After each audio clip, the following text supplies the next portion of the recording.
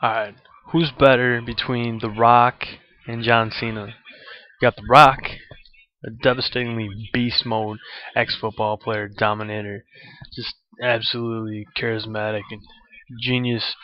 I mean, look at how much money this guy's made. He's actually a good actor. And then you got John Cena, who, in my opinion, is also a good actor. Just as big. Well, I don't know if it's just as big, but he's a monster too. Was he about 265 pounds of muscle?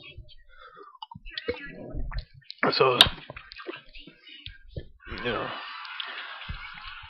as far as The Rock and John Cena go, who do you think is the best?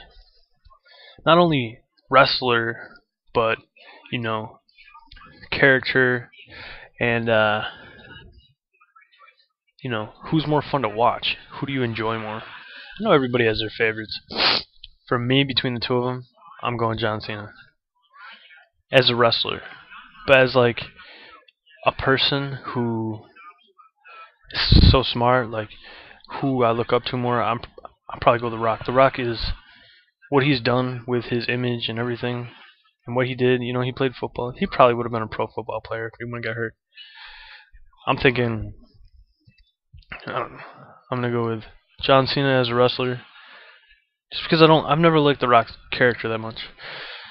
And then when it comes to everything else outside of Hollywood, I'm going with The Rock.